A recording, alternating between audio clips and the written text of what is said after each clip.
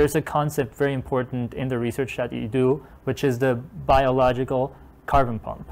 Yes. And I actually didn't really know what that was before talking to you. So what is it?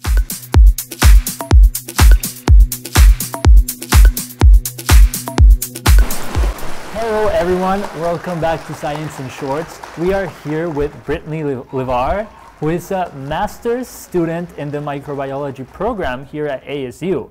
And she's working in the Neuer lab, Yes. which does research on the biological carbon pump in the ocean. More on that in a minute. Britni, thank you so much for being here with us today. But before we get started with your research, I would invite you to get one of these jarring questions, as we call them, which is like a philosophical, scientific question. So you can go ahead and grab one of those, and we want to see what you think. In there, we have stuff like, what is the importance of science in the society, and these types of questions. And we're having scientists tackle these questions. Okay, can I open it? Yeah, you can go ahead and open it and see what you get. Are we alone in the universe? Are we alone in the universe? What do you think? No. No? Absolutely not. Absolutely not? I am a very strong believer that there has to be something or someone else out there. Yeah? I mean, technically the universe is like endless. Wow, You know? okay, So yeah.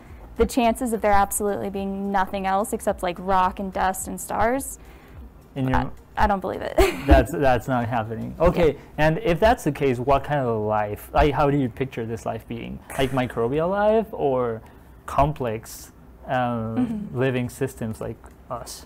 Well, I think we'll probably find microbial life first, just personally. Maybe not in our lifetime, but you know, in a generation, in some generation in the future. It would be really cool if we could find a multicellular organism. Holding out hope for that. Yeah. But I'm sure there is like a complex, sentient, multicellular organism somewhere. Yeah. Somewhere out there. Well, that's very interesting. Maybe someday we can have like dating apps with someone in another planet, something like that. All right. Well, yesterday I was over at your guys' lab, and we recorded footage for Science Protocol, which are the short videos that we make for scientific experiments. And I know that you were researching about whether a particular bacterium that you study in your lab forms aggregates or not. We're gonna tell our viewers what an aggregate is in a minute. But before that, I know that there's a concept very important in the research that you do, which is the biological carbon pump. Yes. And I actually didn't really know what that was before talking to you. So what is it? All right. Global warming and climate change are happening. It's kind of indisputable. We've observed it. We see it. So we're trying to figure out how is carbon sequestered in our, on Earth. Yes. One of the big ways that it's sequestered is like 25% is by like the land and the trees, and then 25% is taken up by the ocean. Yes. So in the ocean, there is a concept called the Oceanic carbon pump. It's created of two sections, the biological and the physical carbon pump.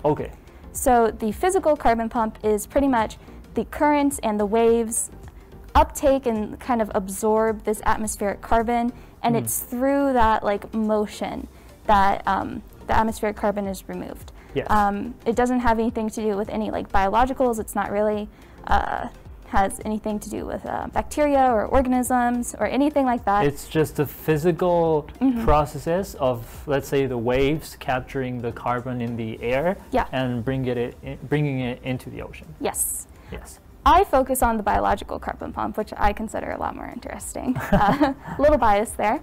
Yeah. And the biological carbon pump is driven by phytoplankton that photosynthetically fixate the atmospheric carbon into particulate organic carbon and dissolved organic carbon. Okay, so thus far, just simplifying it for the viewers that are not experts in this area, we're talking about how carbon gets trapped, let's say, by the ocean into the water. It can be either through physical systems like the waves or biological systems.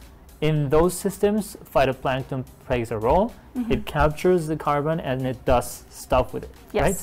And it makes it fitting for the ecology of the ocean. Yeah. Yes? Definitely, you okay. can say that. And now, the experiment that you were doing yesterday, you were trying to demonstrate if particular bacterium, which goes by the name of? It's Marinobacter adherens HP15. Okay, really complex name. A particular bacterium forms aggregates.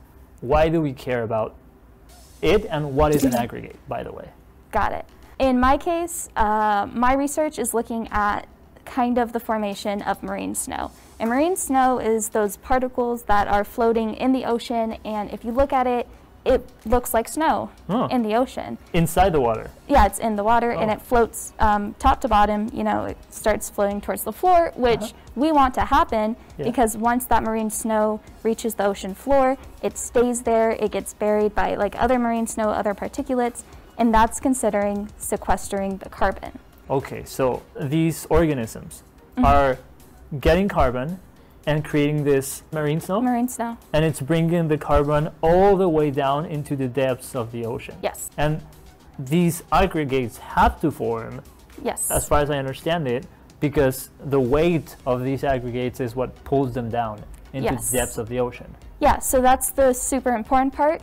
If the aggregate or the bacterium or the organism is too light or too small, it can't actually float down the water column because those currents keep pushing it up and around, and it doesn't have the density to sink. Okay, yeah. And so one way for them to get that density is to form aggregates, which can be called marine snow. Okay. Yes. And with your experiment, you were just trying to show that this particular bacterium does that. So the thing about these aggregates that are forming is that they're not sterile, they're not azenic. They're composed of a bunch of different type of bacteria, phytoplankton. You could have like dirt and sand in there. Yeah. It's a bunch of different things coming together that are trying to form large enough aggregates so that they can fall to the bottom of the ocean. Super, super interesting. Yeah. Britni, thank you so much for being here with us today, and thank you for everyone that is watching. If you want to know more about this experiment that Britni and I were talking about, you can go to our last video where we have our science protocol, and it's a brief summary of how the experiment looks like. Don't forget to subscribe and like this video because that helps a lot. Britni, again, thank you very much. And everyone in the Science in Shorts community, we'll see you again for the next episode. Bye-bye. Bye.